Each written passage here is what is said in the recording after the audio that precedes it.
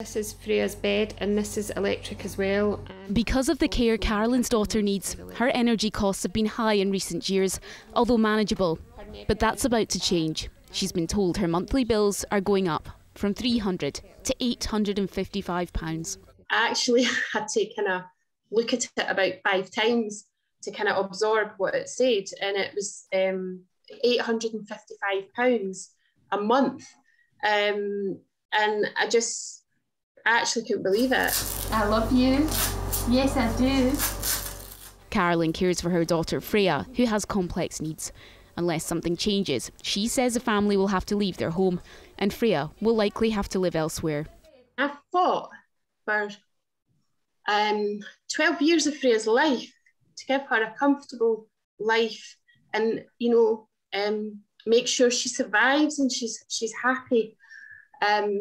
And now I'm thinking I'm going to lose her.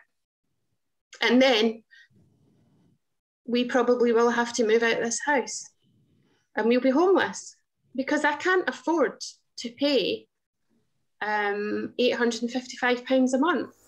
She feels there should be more support for people struggling to take on such high costs. I feel quite vulnerable, actually, really vulnerable, because I don't know how this is going to go. I'm not in control of what's happening. So, I don't feel safe. I don't feel like my family's safe.